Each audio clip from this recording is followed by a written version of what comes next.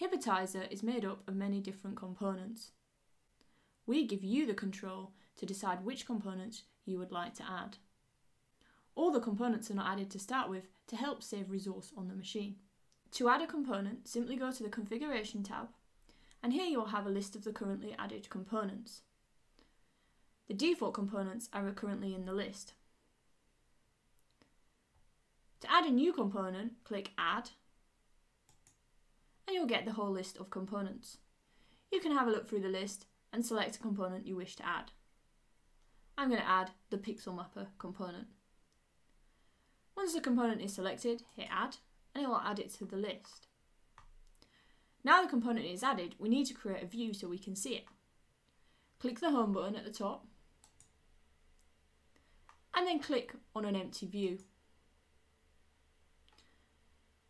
Right click, and you can give it a name.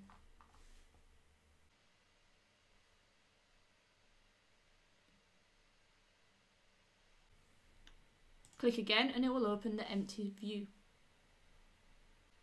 Click the HippoNet drawer and then choose the Pixel Mapper V4 icon. If you click on the circle, you should be able to drag it out into the view to add it so you can see it. Click the lock button down here and you'll be able to make it bigger or smaller so that you can see everything in the component. Once you're finished, click the lock button again.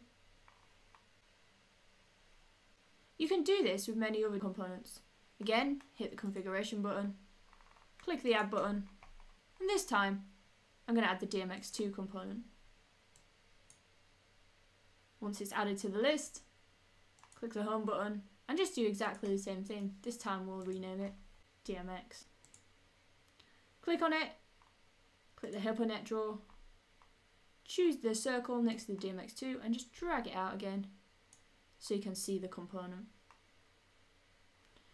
Use the lock button above the HippoNet drawer to make the component bigger or smaller.